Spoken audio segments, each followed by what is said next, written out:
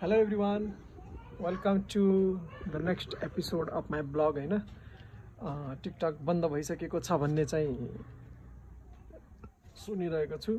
अनि चलि पनि रहेको छैन हैन कसैले कुनै कुनै मार्फतबाट पनि चलाइरहेको छ त्यही भएर चाहिँ मैले फर्स्ट प्रायोरिटी चाहिँ युट्युबलाई पनि दिम भनेर युट्युबमा पनि अपलोड गरिरहेको छु मैले सबै आफ्नो ब्लगहरु हैन अहिले चाहिँ युट्युबमा पनि अपलोड गर्दिरहेको छु सबै ब्लगहरु अनि आज चाहिँ भाइटिका हैन सम्पूर्ण दिदी बहिनी दाजु भाइ सबैलाई चाहिँ भाइटिकाको शुभकामना हैन सबैले मिलिजुली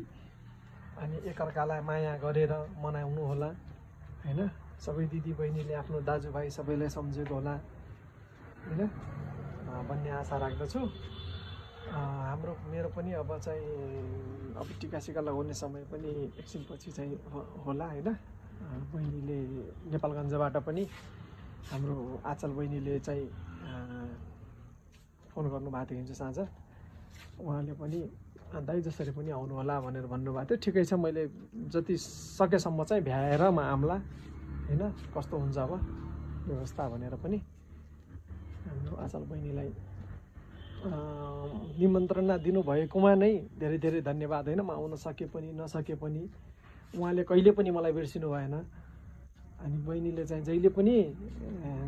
पनि कुनै पनि स्थितिमा कुनै पनि समयमा कुनै पनि परिस्थितिमा मलाई चाहिँ सम्झिन्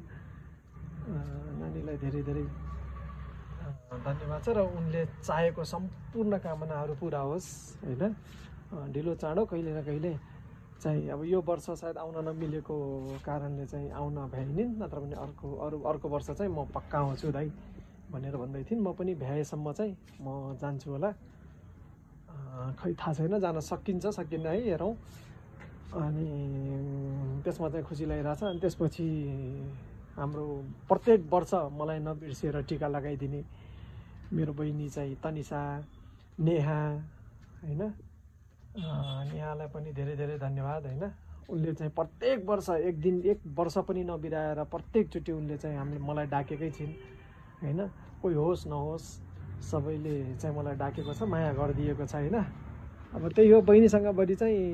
पहिला पनि कति वर्ष चाहिँ छुट्याएको थियो बिचमा मसँग रिसाएर चाहिँ उसले चाहिँ मलाई डाक्नै छोडेको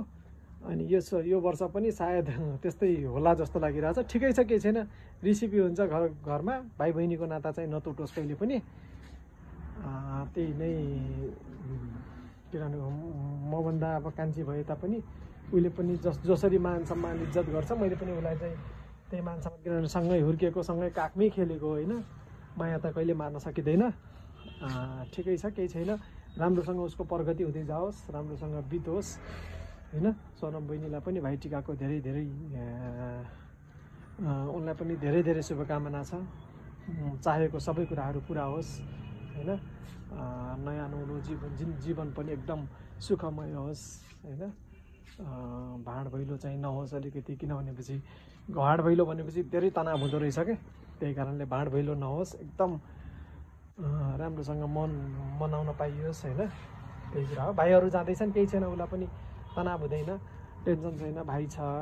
अनि 2-3 भाइ 4-5 भाइ छन् आनन्दले मनाउँछन् केही छैन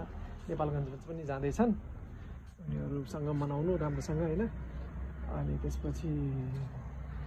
सबैजनालाई चाहिँ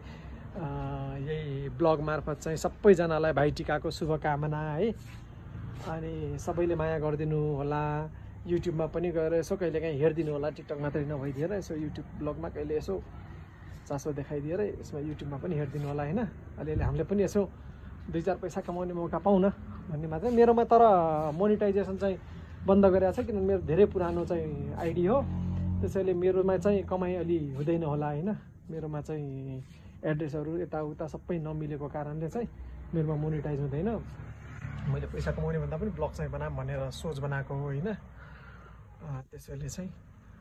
बनाउँदैछु अनि अरू बाँकी कुरा चाहिँ अर्को ब्लगहरूमा गरौँला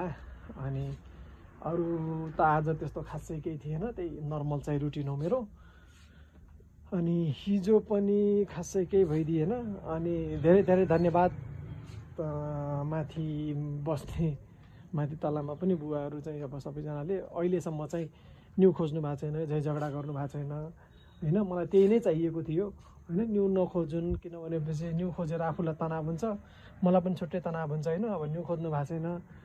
झै झगडा गर्न आउनु भएको छैन त्यही पहिलाको अब अस्तिसम्म ब्लग बनाएको जुन थियो त्यो चाहिँ भइहाल्यो होइन अब घरिघरि न्यू खोज्न आउने घरिघरि टर्चर गर्ने त्यो चाहिँ अहिले भइदिएको छैन अहिलेको लागि स्थितिमा सायद शान्त छ चाडपर्व भएर हो पनि हुनसक्छ होइन तर पनि एकदम खुसी छु किनभनेपछि त्यति तनाव टर्चर दिनुभएको छैन त्यसको लागि चाहिँ अत्यन्त उहाँहरूलाई पनि धेरै धेरै धन्यवाद होइन घरिघरि त्यो टर्चर गर्ने घरिघरि तनाव गरिदिनु भएन यस्तै माहौल बनाइदिनु केही छैन मैले चाहिँ गरी खाइरहेको छु केही छैन मेहनतै गरेर खाने हो आखिर होइन मैले चाहिँ गरिरहेको छु खाइरहेको छु घरिघरि टर्चर गर्ने घरिघरि यो गर त्यो गर भन्ने होइन गर्नुभन्दा पनि मलाई ल ठिकै छ गरेर खाइरहेछ खाना दिउँ भन्ने मात्रै हो उहाँहरूले सोच बनाइदिने नत्र भने म चाहिँ घरिघरि त्यो किचकिच गर्ने घरिघरि टर्चर गर्ने काम गर्दैन